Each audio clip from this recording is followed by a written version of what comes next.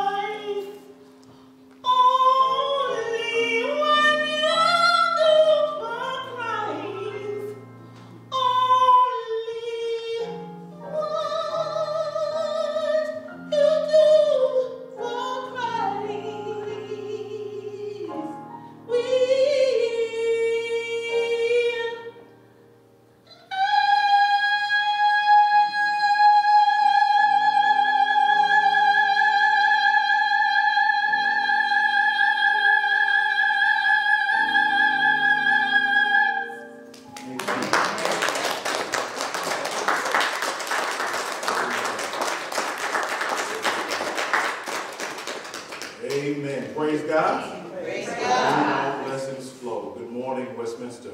Good morning. It's such a blessing to see you all here on this Lord's Day to worship in the house of God on this first Sunday of the month of June. Our God is worthy to be praised. Amen. Amen. We want to welcome our online family for joining in today with us in worship. Thank you for your presence and tuning in today in our time of worship. Our God is a great God, and as I look around and see all your beautiful faces, it's a reflection of the greatness of God. Amen? Amen. Thank you, choir, for leading us in these wonderful songs of worship and praise. I'm going to live so God can use me.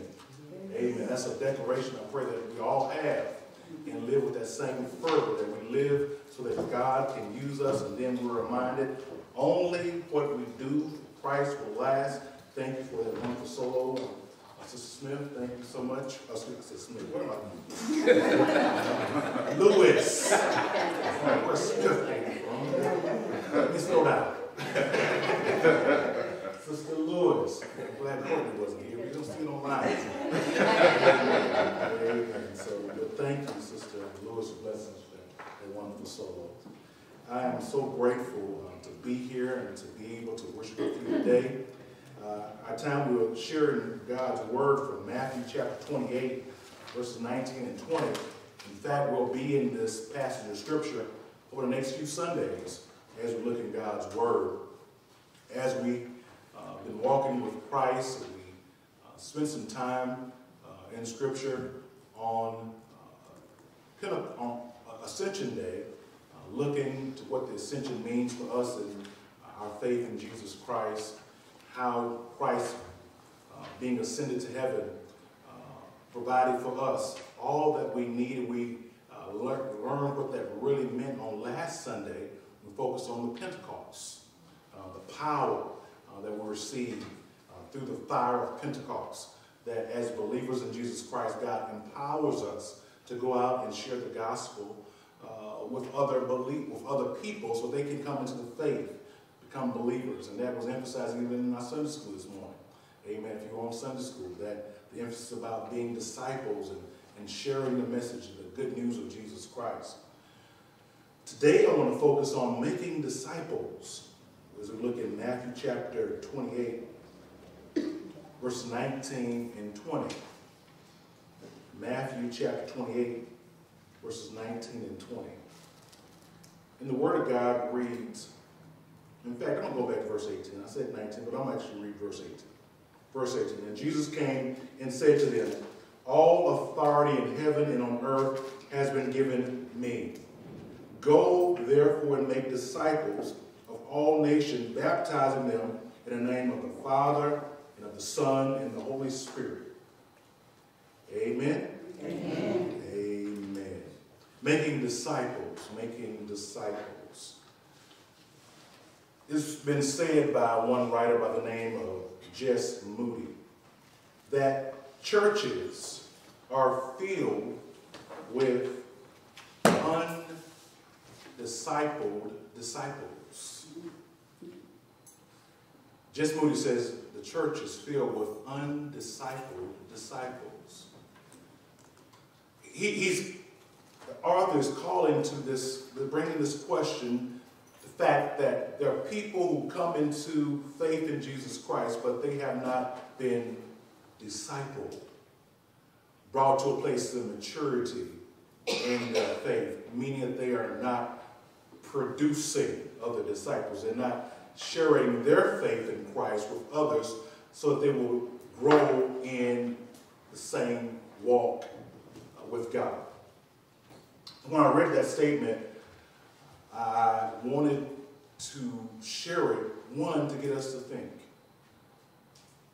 Have I been a undiscipled disciple? Am I an undiscipled disciple? Another question I thought about was, am I in the disciple-making business?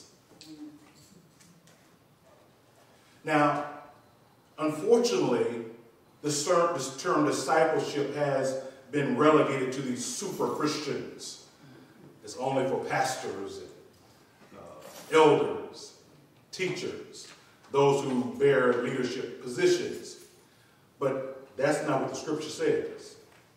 This command from Christ is for all. We see the word all emphasized over and over again. All. It means everybody. Everybody. All. It's all inclusive. That we are to all be disciple makers. What does that mean, preacher? Well, it takes on different views based on who you are. Because God called you to come into faith in the fullness of your personality, in the fullness of your unique design, with all your gifts and talents and your abilities, your experiences. So you making a disciple will be different from me making a disciple. But the end goal is that we together strengthen and build the body of Christ. You may have a specific call on your life that sets you apart, distinct from someone else. For example, now I'm going to call your name right, Sister Lewis. She could teach someone to sing because she's been trained and she knows how to sing. Myself, I make a joyful noise to the Lord. So my discipleship in singing would not help bring, how can I say it, the same beauty that Sister Lewis would bring to the table, that I would bring to the table. Now, I'll give you a joyful noise, but it won't be this beautiful angelic voice that's been trained how to do it. So her process of discipling someone as a gospel singer will not be the same as my process. It will not yield the same fruit. Okay? So that is to say that every one of you that God has called, when he called you, you're a disciple, maker. Based on what you have, what you bring to the table, where you are in your unique place in time right now. There are things that you bring that no one else can bring. There are things that you can do that no one else can do. There are experiences that you have that no one else has, that you can share with a younger believer to help them grow in the faith. So disciple making is all of our jobs. Okay? I want to put that out there first because I want us to understand that in order for the church to grow, you are a key part in church growth. A key part in believer growth. A key part in people in your family, people in this church growing up and becoming more mature in the faith. You're a part of that. And without you, it cannot be done effectively. So as Jesus is sharing with the believers here, these disciples, we see it's a glimpse of what was shared before he ascended to heaven. We see these words that he was there in verse 16, they're on the mountain, and Jesus is giving them directions. They're worshiping him, the Bible says. Some of them still had some doubt in their heart. They still were dealing with their own fleshly tug of war of what they've just experienced. Jesus died. He's been resurrected. Now he's before them. And they have this, it says doubt, this ambivalence, like, where are we going to, what's going to happen next? They have these questions running through their mind. That's normal. That's human nature. But Jesus goes on and he doesn't address their doubt, but he gives them a clear declaration. He says that all authority in heaven and on earth has been given to me. This declaration that Christ makes, filled with this word all authority, all power, all which is necessary to deal with your doubts, to deal with your questions, all I have. And all that I have is going to be at your disposal, available to you, to fulfill this great commission, this great mission that I have for the church. All power, all authority, which we talked about last week, the fire of Pentecost, the allness of God, the power, the presence of God becoming resident and present in our lives, the Holy Spirit leading us, guiding us, and empowering us so that we are able to do and fulfill this command that Christ gives us to make disciples. It says, go therefore and make disciples of all nations. I'm focusing today on this part where it says, make disciples of all nations. For the next few Sundays I'll deal with go and baptize in the name of the Father, Son, and the Holy, and then teaching. I'm going to deal with those on other Sundays. But today I want to focus on this idea because this is the main driving verb of this passage. The imperative is to make disciples. How do you do it? You go, and when you do it, when you're doing it, you're baptizing and you're teaching them. But the main thrust is to make disciples of all nations. So Jesus gives a declaration that I have all authority. I'm letting you know that when I call you to do something, you are backed with all authority, all power. You're filled with all power. So go forth and make disciples. Disciples, followers of Christ, pupils, learners of him. Those who have committed their life to the process of fully surrendering their heart, their mind to the study of Christ, to the obedience of Christ, in the imitation of Christ, the study of Christ, the obedience to Christ, and the imitation of Christ. And that's what Christ wants us to be, people who study him, study his word, study his ways, his people. Be in the communion of fellowship of saints and believers so that we study what it means to be a Christian, a Christ follower. And then to fully engage in obeying, to do what the word says do, to live according to the conviction of the Holy Spirit, not walking according to my own way, but according to the will and way of God. It's a desire in our heart that we want to be like Jesus. I want to be a Christian in my heart, in my heart. I want to be more like Jesus in my heart, in my heart. I want to be more holy in my heart. It's a desire that drives us to obey. And when we are confronted with elements of our life that's not like Christ, now we must rearrange those things in us that are not like Christ. Why? So we can be conformed to the image of Christ. If we have a desire to be like him, the Spirit is going to convict us of those things in us that are not like him. And we're left with the choice to obey or stay the same. To look in the mirror and see the dirt on my face and wash it off, or look in the mirror and see the dirt and keep on going. That's what the mirror of God's word is about, is to show us those things that are not like Christ, so that he brings it to our attention as we look in the mirror of the word, so the Spirit will point it out and we get cleaned up.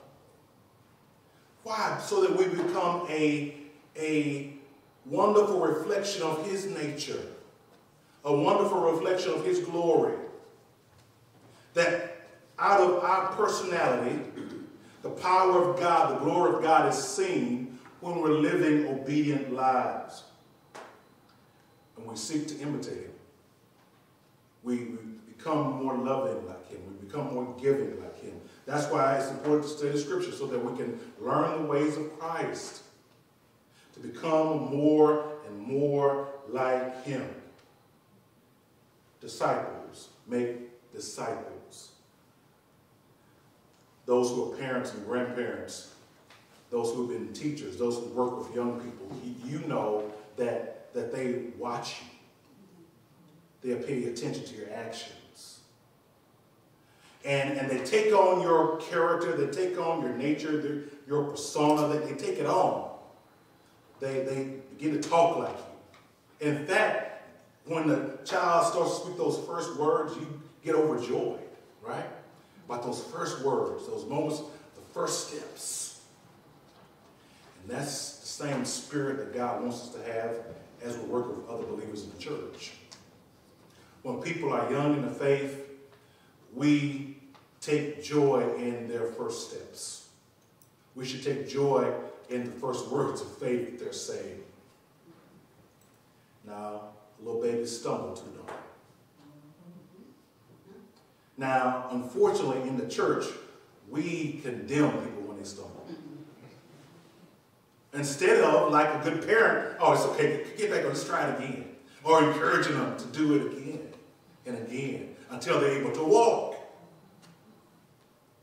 That's what discipleship is.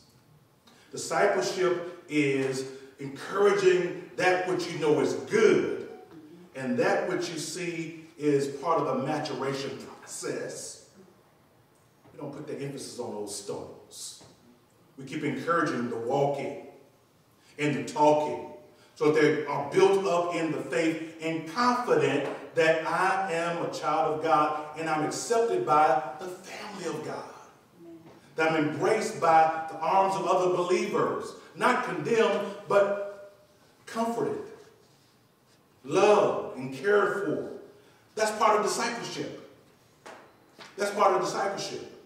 And no matter how young or how old you are, you still can be a disciple maker. Through encouraging others through prayer. You've prayed many prayers in your 40 years, 50 years, 60, 70, 80 years, 90 years. You can disciple others in prayer. Call them up. You may not get with them, but call them up on the phone and pray with them. Or encourage them to keep the faith. There are things that we can all do to help build the body of Christ. Listen to the Spirit's call. Because He's called you, He still has you walking and talking and able to use what He's placed in you to pass it on and share it with someone else. That's part of making disciples. The verse says this also, of all nations. So we see this declaration. Christ reminds His believers that all authority has been given. That's for us to remember that we move forward not on our own power, but under the authority of God. For what purpose? The directive is to make disciples. To make disciples, followers of Jesus Christ. And He's given us a wide domain. He says of all nations. All means all. It's inclusive. Every person on the globe, in the world, Christ wants to use us to make disciples. Reverend, I'm just here in Birmingham, Alabama. Yeah, I know it. But man, God uses and brings people in our sphere. And especially over the internet these days, you can be in conversation with someone in Africa or South America, Europe, Asia, wherever. You can be in conversation with them. That's an opportunity even to share the gospel. An opportunity to help share words of faith, to pray and encourage them in the faith. To make disciples of all nations. It is the idea that what God has given me is not for me to hoard or hold on to it, but to share it with all. With all. I'm not to put any barriers on the gospel. No barriers of race. None of those barriers. In fact, I believe that that's part of the devil's design to keep us from being effective gospel barriers because of the sin of racism that so scarred America. It's caused all these factions and separation so that the gospel is watered down because of this idea of race. But God wants us to recognize that all flesh is eligible to receive the gospel and to be discipled. That we are not to put a wall up or a hand up and push someone back. We have open arms, ready to share with whosoever comes in our pathway, whosoever comes across the threshold of this church. That our arms should be open, not pushing away. So that people experience the love of God's disciples. The love of God flowing from heaven to you and through you to others. All nations, all flesh. The word nations it's the root of that word is called ethnos. All ethnicities. All ethnicities. All. And God's desire as we learn more of him and become disciples of Jesus Christ, that we recognize that what God has led us in our walk with him, we are to share with others. To teach people how to pray, to teach people how to forgive, to teach people how to love, to teach people how to forgive themselves, to receive forgiveness, to teach people how to handle all the trials and troubles of this world. That disciple making is part of the process of where Paul says, follow me as I follow Christ. That's a tall order, isn't it? It's an order of recognizing that my life in Christ is to be used as a pointer, to point someone on the right way, point someone on the right pathway, to lead them and to guide them. Paul wasn't perfect, but he was perfectly surrendered to Christ. No one is perfect. No, not one. But what he wants from us is perfect surrender to his voice, to his will, to his way, so that we can lead others in the pathway of growing to maturity in Christ. Making disciples. It's not an option, it's a command. It's a command, it's an expectation that God gives for the church. He wants us to be engaged in making disciples. By the Holy Spirit, we share the gospel, and people receive the gospel message, and they are delivered. They're set free from the sins. They're set free from the condemnation of sin and brought into the family of Christ.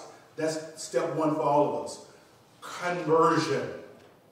But we don't stop there. We're developed in the faith. We're built in the faith. We follow other believers. We're taught God's word, and we emulate, we imitate, we understand that my walk with Christ is connected with the body of Christ, and I have big mamas and big brothers and big sisters and uncles in the faith who are there to help me grow in the body. And as God brings us to a place of maturity, he causes you to become one who goes out and shares the message with others. You're deployed, you're sent forward to share in your home, your community, your neighborhood, your workplace, wherever you may be. The Spirit of God inspires you to be a committed disciple-making disciple, so that people will see Christ in and through your life. Amen? Amen. Amen. Father, we thank you for your Holy Spirit, how you speak to us through your word. Help us, oh God, become effective disciple makers, recognizing that by your Spirit's lead, that all of us have a specific calling to make disciples on the basis of how you've gifted us, how you've called us. So thank you for our unique call. Thank you for our walk with you. Thank you, God, for your love and care for us. Thank you for allowing us to be co-laborers with you in this vineyard. Help us, God, to be faithful in every aspect of our life, to understand that the relationships we have with other believers is used to help build them up in the faith. Let us not take those relationships lightly, but see them as sovereign appointments from God to help build the body of Christ, to impact lives from generations to come because of our actions today. Lord, I thank you and I praise your name. It's in Jesus' name we pray. Amen. Amen. We offer Christ to you, those who are online. If you've never received Jesus as Lord and Savior, and you are not a disciple of him, we offer Christ to you. On our website, you will be able to see a phone number you can call to get more information about becoming a believer in Jesus Christ. For that is step one in order to become a disciple of Jesus Christ. Those who are here, I look around and I see our church family. I encourage you in our time, even now, as we reflect on the call that God has on our lives, that we will pray that God will use us to be effective in making disciples in our family, church family, friends. Let the Spirit of God lead us all in being effective disciples in Jesus Christ. As the choir will lead us now in our song of invitation, I really love the Lord. Amen. Amen.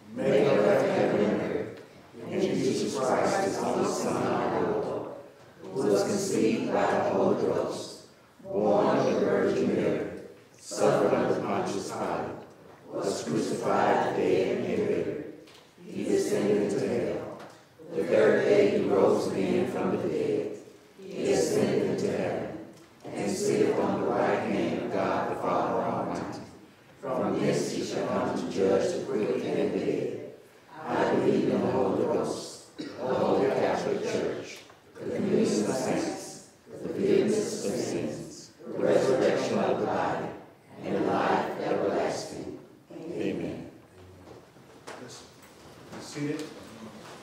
Prepare for communion. Has everyone been served?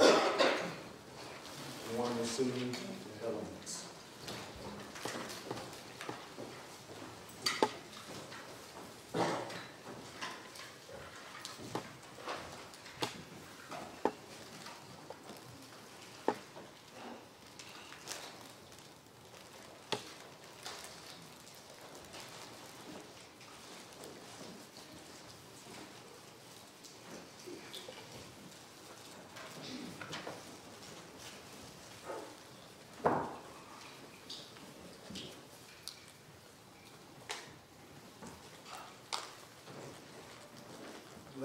Let's take. God, we thank you for this time as we come to communion in your holy presence. Thank you for welcoming us through Jesus Christ to commune with you. Father, we pray even now that you bless this bread that we will eat, the cup that we'll drink from, to symbolize your body that was broken for us. Provide access into the family of God through forgiveness in Jesus Christ. Thank you, God, that you provide this opportunity to commune with you forever. So even now, God, search our hearts. If there anything that's not like you, we confess it before you now, to cleanse our hearts so that we will not eat and drink unworthily.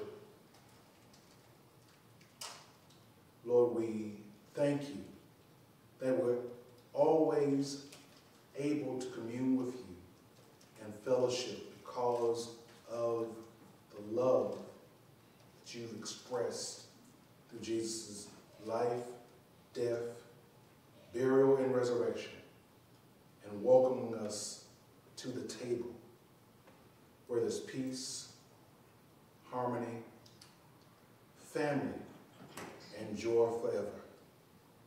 Bless our time of communion, we pray in Jesus' name. Amen. Amen. On that evening, Jesus took bread and he broke it. This is a body that is broken for you. Let us eat the bread together.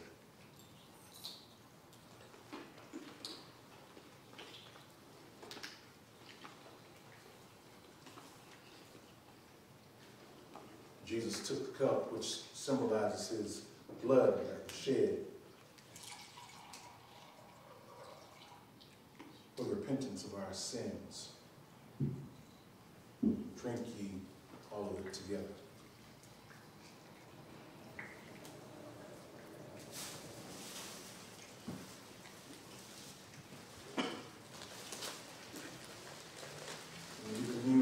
Fellowship, looking forward to that great day we will all gather together to fellowship around the throne forevermore. Amen? Amen.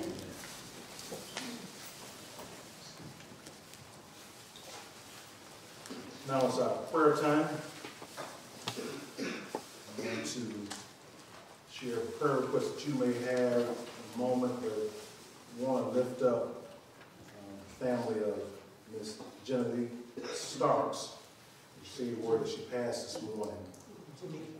Geneva. I said it wrong. Say it wrong. Thank you. Geneva Starks.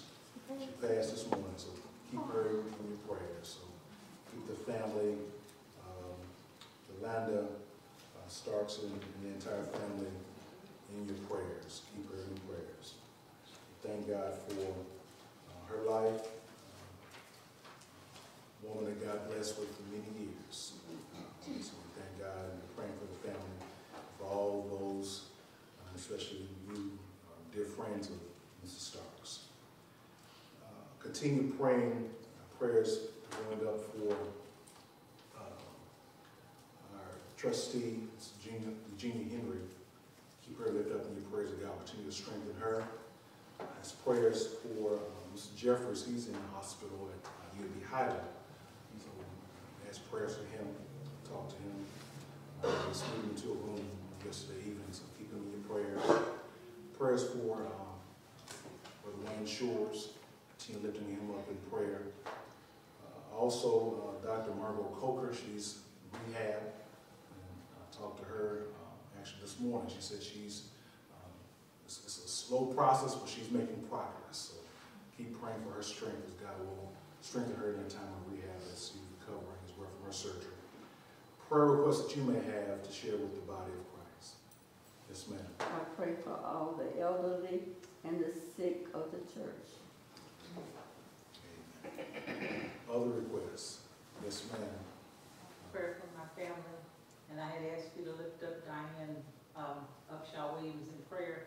She came home from Europe with COVID, so she's kind of having a hard recovery at home by herself. But she's just pray for her to have strength. Yes, ma'am. Yes, ma'am. Prayer for Juanita Hickson, who is a member of this community. She turned 96 years old a couple days ago. Amen.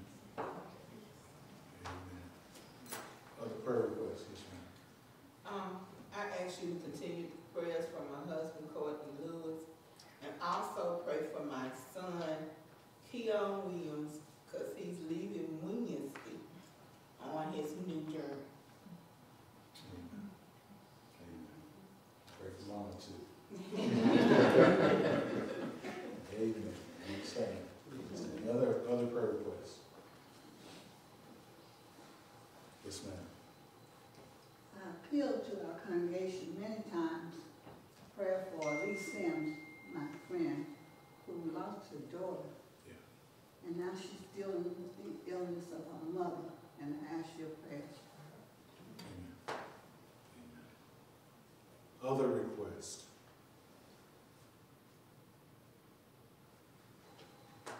Amen. If there are no other requests, let's look to God in prayer.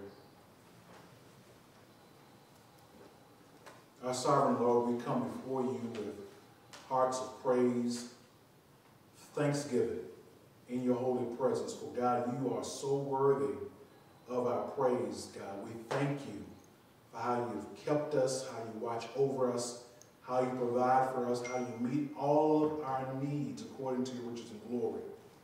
Thank you for your Holy Spirit's presence that watches over us, gives us your peace, your comfort, your strength, your joy. Thank you, God, for allowing us to gather together with believers today to worship in your sanctuary, this place that you've set apart for worship. We thank you for all the believers, the worshipers who are here today. Thank you for their lives, their families that they represent. They come even now casting all of their cares upon you, for we know, God, that you care for us. We've listed several names. We shared our requests. God, you know even the requests that we did not share. And we ask, God, that you would move accordingly. Father, for those who are dealing with illness in their body, God, we look to you, O Jehovah Rapha, the God who is the healer, to touch their bodies in their place specifically of their need.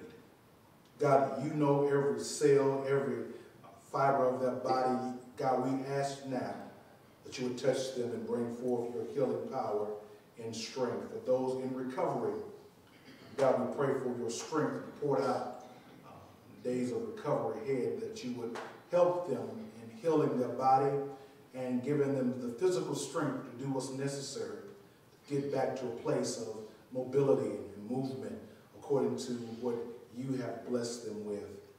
God, we pray for families.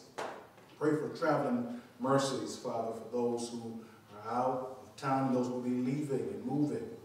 God, we just pray that your angels will go before and with, providing the way, God, of safe passage, and meet all of the needs that they stand in need of, oh God, as they move forward, God, according to your will and purposes.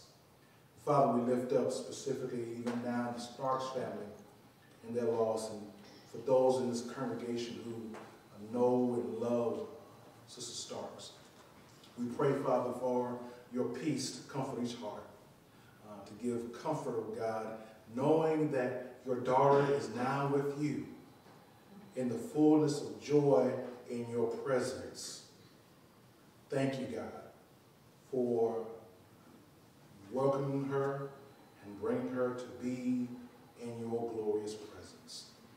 God, we pray for a family that they would be comforted in knowing that your daughter is with you in glory. Pray, Father, that you'll continue to strengthen each hurting heart, give them a peace that surpasses all understanding. But God, we know that we didn't come here to stay. But God, we will one day be in the fullness of your presence. We don't know the time of the hour. But God, as we walk in faith, walking as disciples before you, God, we live with the eager expectation of seeing you fully, to know you fully, as we have been known fully by you. So God, let us live with the hope and the assurance that every day is a gift from God, and we live it accordingly. And God, when we leave this earthly realm, that we would enter into glory and experience the ultimate gift in glorification in your presence. So God, we, in this moment now, we praise you, we glorify you, and we magnify you. It's in Jesus' name we pray. Amen. Amen. Amen. Now we will have our recognition of friends and visitors, announcements by my wife, Mrs. Nika. Good morning, church family. Good morning. Good morning. I was glad when they said unto me, let us go into the house of the Lord. And it has indeed been a blessed day. And it looks like we are all family here, but I hope you all have felt welcomed and have felt the presence of the Lord today, because truly it's been a wonderful, wonderful service. All right. And now for our announcements. We do have offering plates in the foyer, and they are located in the rear of the sanctuary of the church. If you wish to make an offering or a donation, you may also find us on Facebook. So for those who are online with us, you have the opportunity to share in giving with us, and we appreciate all your giving, all your tithes and offerings. There will be an in-person service on June 18th. That is our next opportunity for in-person service. We hope that you all can join us. On next Sunday, we will be on our conference call for our Sunday school and our worship service. Enclosed, you will find in your program the graduate and retiree info form. The plan is to have the program on June 18th, our next worship service in person. We're going to have the graduate retiree scholarship Sunday, and that will be Father's Day. So please get your form in to Elder Eva Carter if you haven't already done so. Okay? Westminster will host a food giveaway every first Friday of each month until December from 2 to 4 p.m. The next food giveaway will be this Friday, or July, the first Friday in July 7th, 2023 from 2 to 4. We also have with a thankful heart, a card that was received. It says, greetings, Reverend Bell. Thanks a million for allowing me to play music at your wonderful church.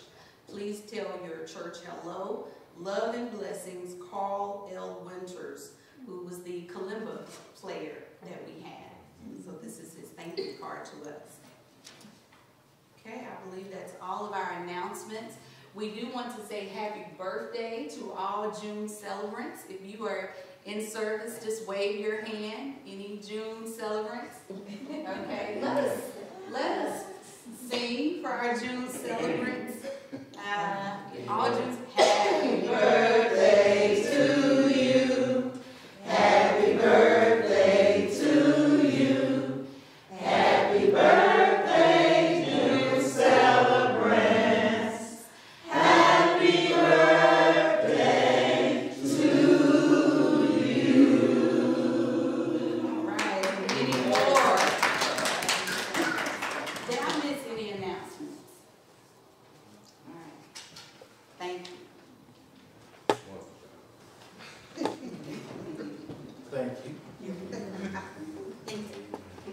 praise God for another wonderful day that He's blessed us to come and worship. Thank God for your presence and all we're here. Let's stand to receive our closing hymn and benediction. Blessed be the tides of God.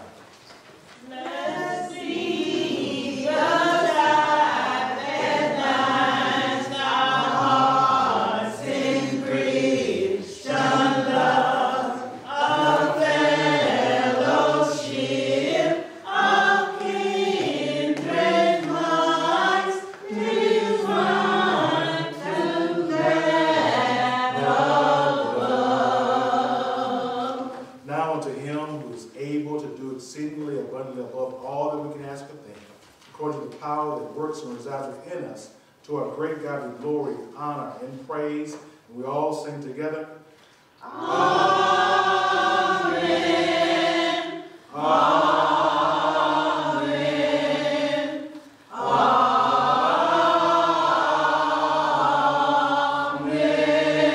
Amen. Amen. God bless you all. Have a wonderful week. Hey, it's Coco doing fine. Pretty good.